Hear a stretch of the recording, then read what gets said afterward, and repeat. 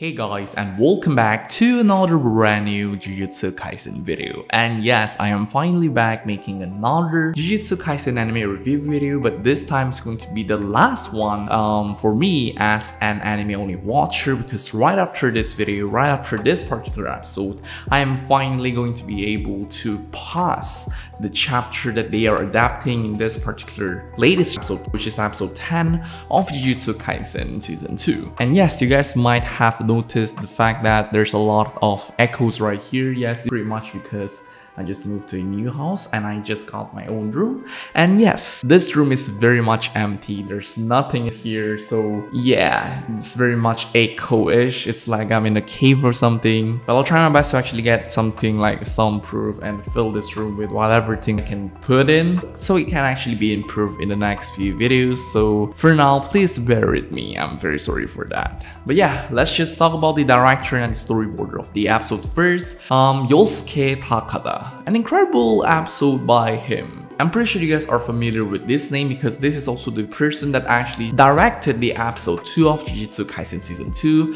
which is the Hidden Inventory arc part 2 if I'm not wrong.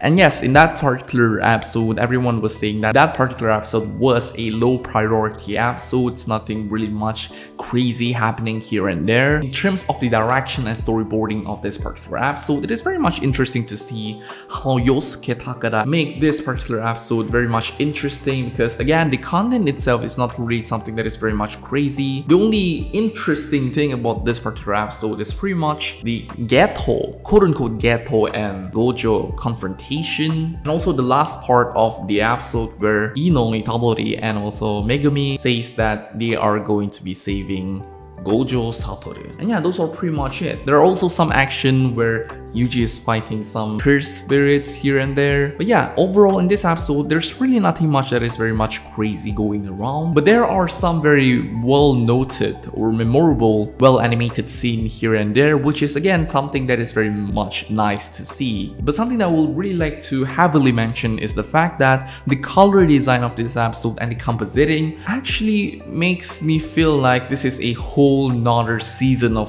Jujutsu Kaisen. I'm not sure if it's just me, but it actually gives me quite a different feeling from the past few episodes. I guess it's actually just me. But the color design of the environment of Shibuya itself actually makes me feel like, damn, this is actually Shibuya. And I really love how this episode actually looks like. I really hope the other episodes' color design and also the compositing will actually look like this, because I really like this episode's color design as a whole. That is pretty much my nitpick for this particular episode. It's the fact that it actually looks much different than the other episode, but in a good way. I really hope they can actually maintain this consistency until the very last episode of Jujutsu Kaisen season 2. But overall, this is a very much enjoyable episode to watch. The scene where Geto's body is literally choking himself really makes me feel like, damn, what the hell. Gojo saying, until when are you going to let this person controls your body? Literally shows how Gojo knows, even if Geto is dead,